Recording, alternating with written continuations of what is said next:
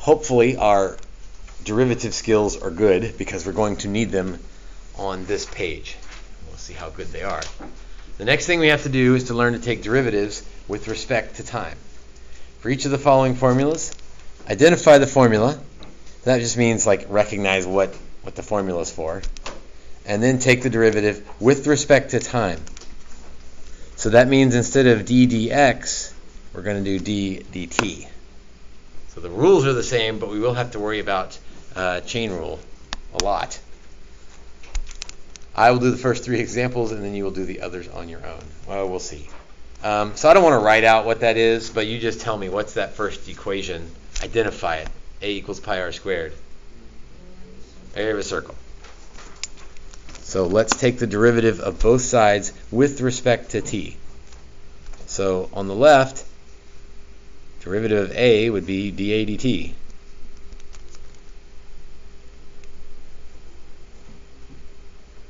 There's not much I can do with that. How about the derivative of pi r squared?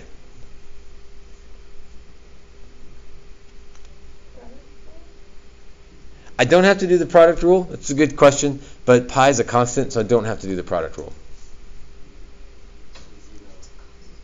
But r is not a constant. Bring the 2 down. 2 pi r. Continue. There's more to it. dr dt.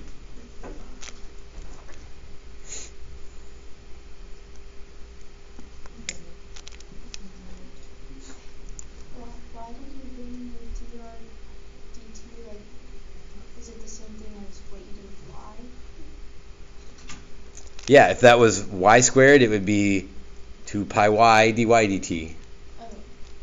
Or if we were doing it with respect to x, it'd be 2 pi y dy dx. So the rules are still the same, it's just the letters are different. Okay. Connor? So pi is a constant, why doesn't it turn to 0? Because it's like attached to it. Because it's attached to it. You can do the product rule with pi being f and r squared being g, and then the derivative of f is 0, and then you hold on to the pi, and the derivative of g is 2r dr dt.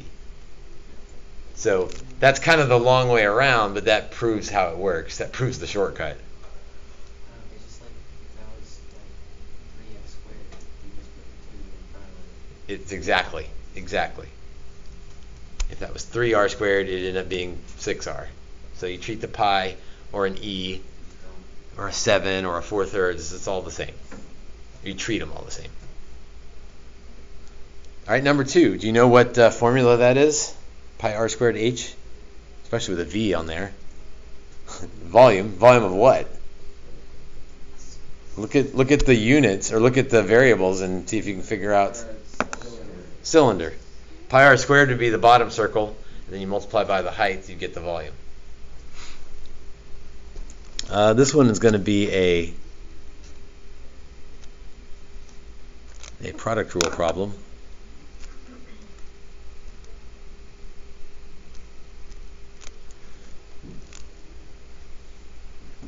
dV dt equals, oh man, should I come out to the side on this one? F prime, G prime. So f prime, we just did pi r squared, right? That derivative is 2 pi r dr dt. What about the derivative of g?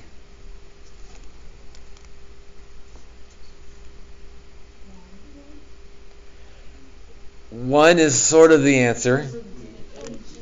1 times dh dt. So dV dt then is f times g prime, so pi r squared dh dt, plus g times f prime, 2 pi r dr dt.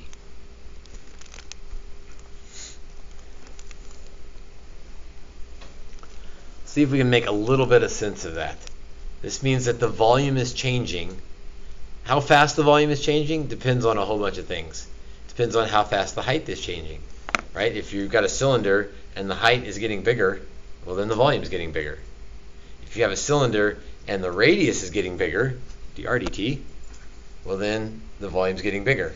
And if you had something really complicated where they were both getting bigger, well, it makes sense that those effects would add up, right? If your height is increasing and your radius is increasing on some cylinder, then the volume is increasing at some extra amount, governed by that formula. So that's how we maybe make sense of this. Number 3, a squared plus b squared equals c squared. What's that for? That's Pythagorean theorem. We use that one a lot in this unit. There's some famous calculus problems that use that. Let's see, derivative of a squared.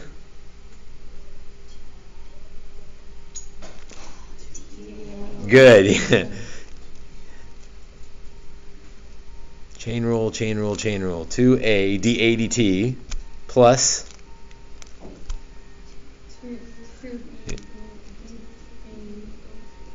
yes, equals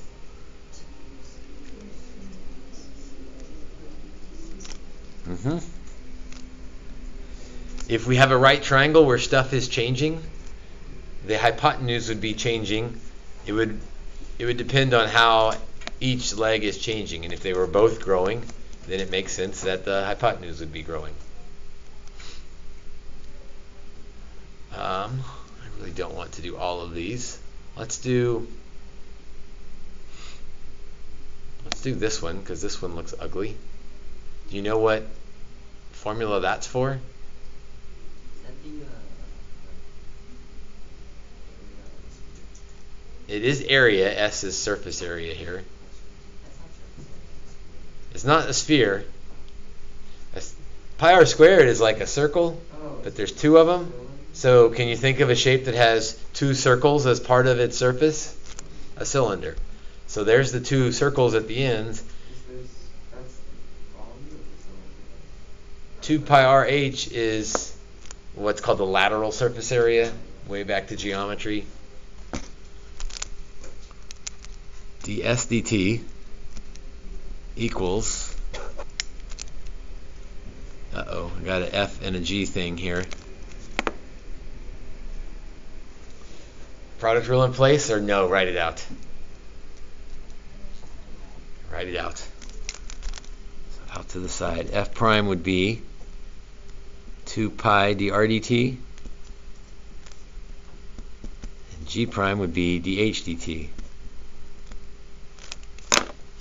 Nothing at all wrong with writing it out. If it's kind of complicated at all, write it out. If it's simple, then maybe you can do it kind of on the fly. So 2 pi r, that's F, times G prime,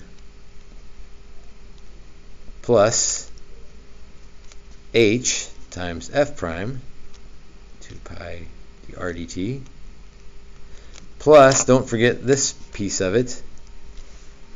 What's the derivative of 2 pi r squared? 4 pi r dr dt. Good. 4 pi r dr dt. Someone's backing up. They have been backing up. We'll back it up in a minute. Backing up all the way So the surface area is changing based on all of this stuff. Now, a lot of times for us, we're going to hold something constant, and that means that, like, if h isn't changing, then dh dt would be 0, because dh dt is how fast is it changing. So on a lot of these problems that we do, something's going to be 0 to simplify the problem, which makes life a little easier. All right, the rest of these we've kind of done. You could do 5, you could do 6, 7, 8 would be product rule. 9 is pretty straightforward. I don't see that there's anything else crazy. Actually, let's do 13. It's not really crazy, but the 6 squared looks weird. So what's the derivative of L squared? 2L dL dt. You guys are getting good at this. What's the derivative of 6 squared?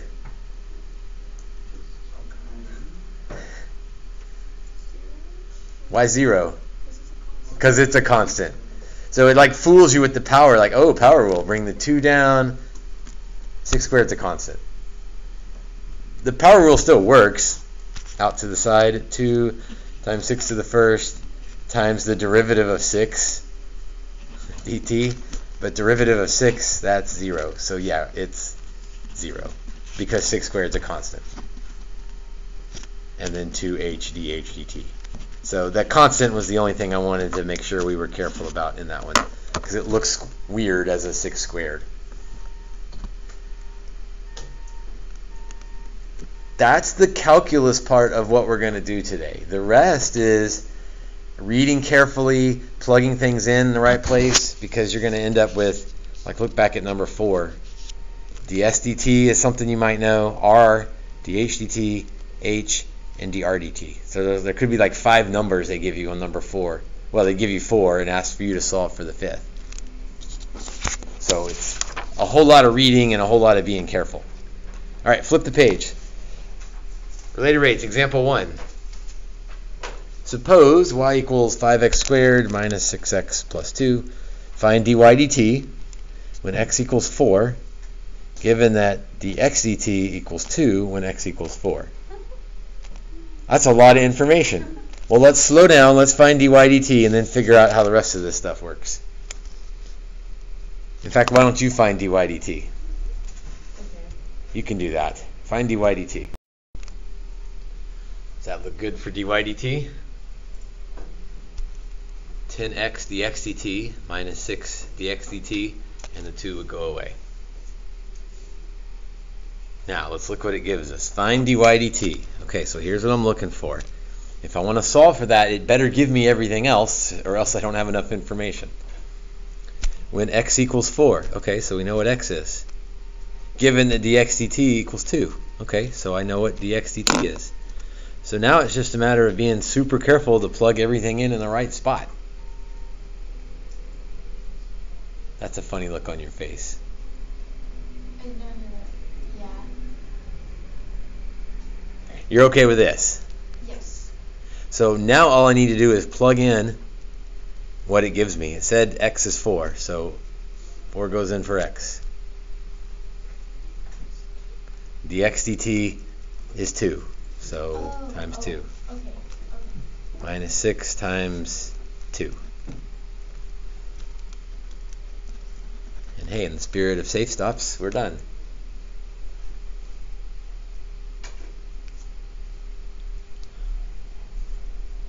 Maybe this is obvious, but that's on the easier end of these type of problems.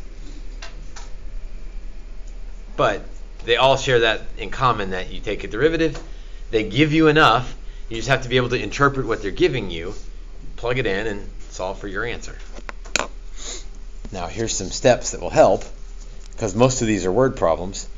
Draw a figure if possible, right? That's like math from elementary school. Like, draw a picture, helps you solve it. Number 2, assign variables, because sometimes we ran into this with the height of the water in the tank problem yesterday, or I guess that was Wednesday for you guys, and it was like, oh, do we use L or H or WL for water level? Like, well, it doesn't matter, but sometimes you do need to assign a variable, like pick something so that you can work the problem. Restate the problem using, this really just means like translate to calculus. That's what step 2 means. Like, take all the math, take all the English words they give you and change it all into numbers and formulas and variables and equations. Like, make it a math problem instead of a word problem. Find an equation that relates to variables. Usually this is the easy step, right? If it's talking about the volume of a cone, well, you use the volume of a cone. It's talking about the area of a circle, well, use the area of a circle. You don't know the volume of a cone, do you? We will give you ones that are anything more than like area of a circle, area of a square. Like, we'll give you what you know. If I remember right, I think volume of a cone is one of the ones on the test. But it tells you hey, remember volume of a cone is this, and then here's the rest of the problem. And the AP test is like that. They beyond the most basic, they give you what you need. Differentiate with respect to time. We just did a bunch of those together. And then step 5 is substitute. Like, put in the stuff and find what you're looking for. But the big step is, I guess, step 2. Like how to make sense of the problem, how to make calculus sense of the problem. All right, now this example, they're not all going to be like this, but this one like assigns, a space for each step. So we'll go really slow through this example, and you'll get to where you'll kind of just blow through these steps and maybe not even think about the steps. A pebble is dropped into a calm pond, causing ripples in the shape of concentric circles. The radius of the outer ripple is increasing at a constant rate of 1 feet per second, and the radius is 4. Find the rate at which the area of the disturbed water is changing. Whoa, that's a paragraph to explain what's going on here. Draw a picture. Okay, I can do that. The circle has some radius. We picked this as a first example because I think you're probably familiar with this. You've all thrown a rock in the pond and watched the circle get bigger as the wave propagates, I think is the fancy word there, through the water. So the radius is increasing, and obviously if the radius is getting bigger, then the area is getting bigger, and we're trying to figure out that relationship for this situation. Assign variables and restate the problem. Again, step 2 is translate. Like make it a math problem instead of a word problem. So let's translate all the stuff it gives us into variables, numbers, equations. So the radius of the outer ripple is increasing at a constant rate of 1 feet per second. What does that mean? Well, something's 1 feet per second. I can get that far. Okay, that is a velocity. But what about in terms of variables?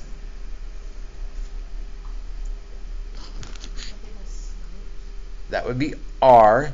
It's related to slope. This is what we did at the end of Wednesday when we took these statements and translated them into math. The r on the right track. It's the change in r with respect to time. So we translated that. dr/dt is 1 foot per second. So every second the radius is growing by a foot. When the radius is 4, okay, I could do that one. When r equals 4, find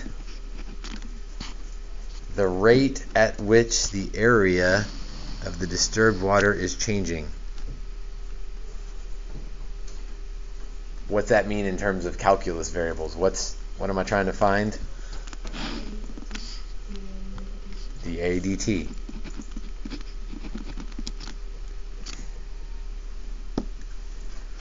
So we translated this from a whole bunch of words to a whole bunch of math. Step 3, find an equation that relates to variables. Well, area of a circle and radius. I know that one, pi r squared. If necessary, we'll probably save this for Monday because this introduces another level of difficulty that we don't really want to do yet. Find a relationship among the variables that let you eliminate one variable. That doesn't apply to this one, so we're not worried about that yet. Will we get the sheets, like the formula sheets? Right? We'll give you in the problem if you need it. Okay. If you don't remember them.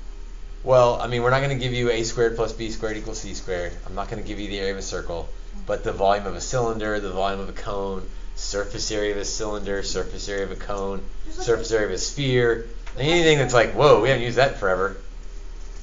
We expect, I don't know, I guess you don't know where the line is, but you need to know area of a circle, area of a square, Pythagorean theorem. That's probably about it. So I just figured like the stuff that they have at like the beginning of like the SAT. Right. That'd be kind of stuff. Okay. But we give it to you within the problem. Makes it even easier. Differentiate with respect to time. We probably already did this somewhere back there. So dA dt equals 2 pi r dr dt.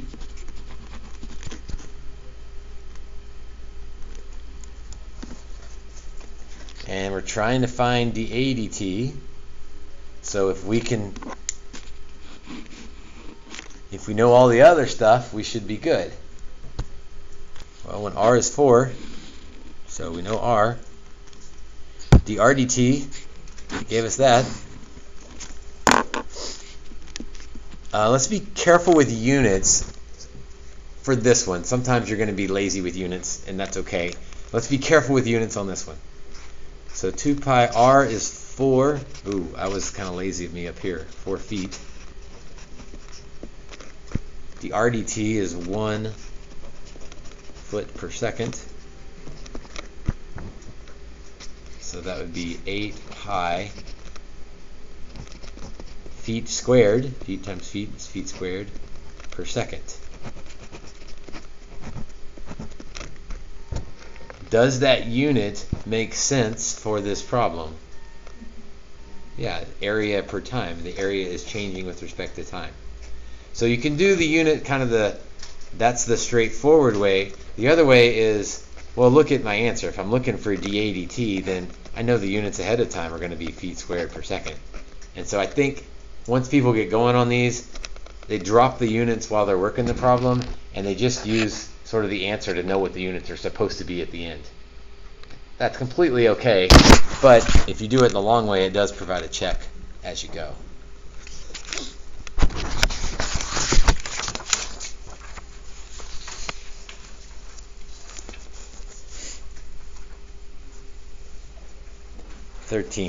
Wait, not 13. I was looking at 13. Example, whatever number this is. A 13-foot ladder is leaning against a wall. Suppose that the base of the ladder, this is the calculus famous question I was referring to earlier. Suppose that the base of the ladder slides away from the wall at a constant rate of 3 feet per second. How fast is the top of the ladder sliding down the wall when the base of the ladder is 5 feet from the wall? I know, it's like, what? There's 40 different variables in there. Draw a picture.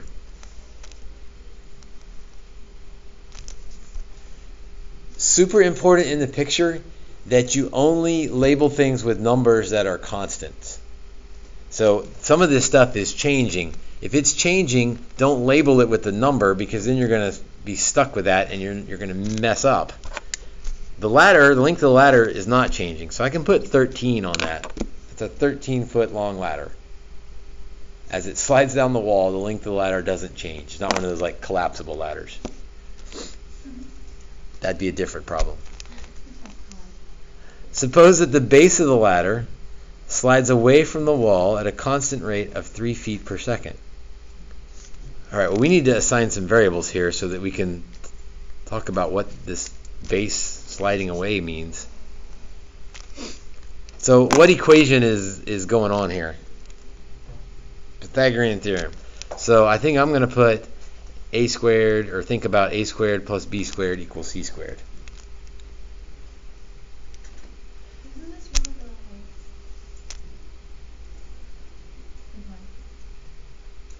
the C is fixed. I mean, it's moving, but the length of C is fixed. A and B are changing. B is getting shorter and A is getting longer because the base of the ladder slides away from the wall. Oh, so dA dt is 3 because A is changing. So A is that distance. As the base slides away, A is getting bigger, 3 feet per second.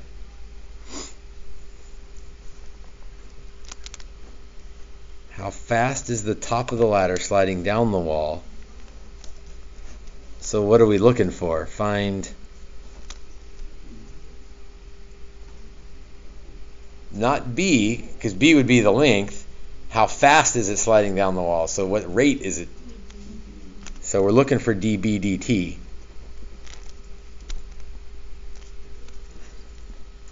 When the base of the ladder is 5 feet from the wall. So when What's 5 when A equals 5? Wait, why is it dB dt? The top of the ladder is sliding down the wall, so that would be this distance is So changing. that's the ladder? The ladder is the That's The ladder is the 13, the hypotenuse. So why would the B be change? Well, when it slides down to here, B is now smaller than it was. Oh,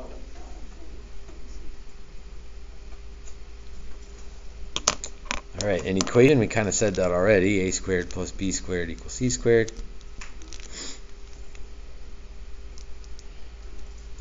Let's take its derivative. We did this one already as well. 2a dA dt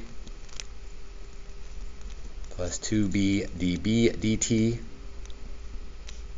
equals 2c dC dt.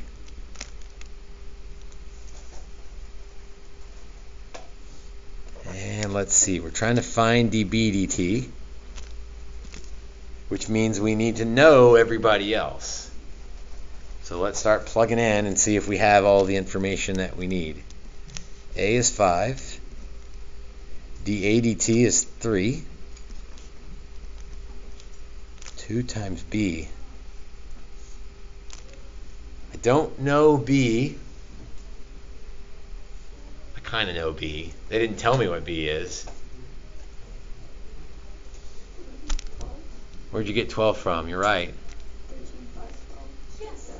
Okay, so I was Special triangle. Is that what you were trying to say? It's one of them triangles, the 5, 12, 13. Yeah. So B is 12. Now be careful, B isn't always 12. It's just when A is 5, then B is 12. dB dt is what we're looking for.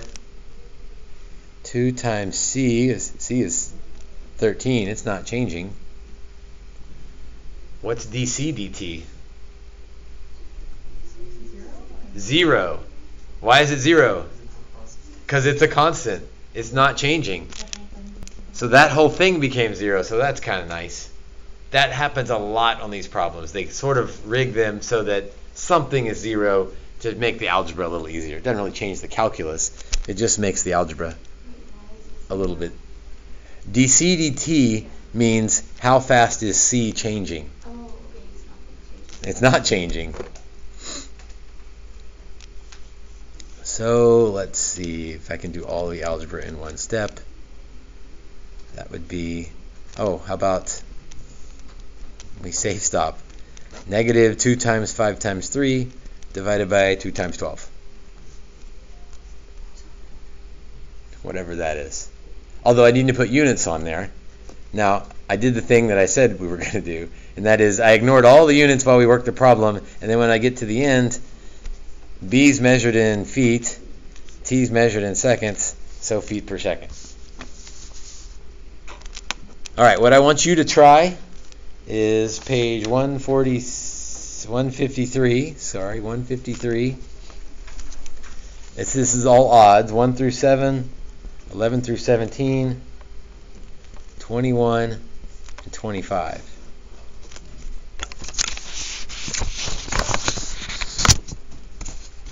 And I also have a review worksheet, so I'll pass that out to you and you can get started on it if you want to.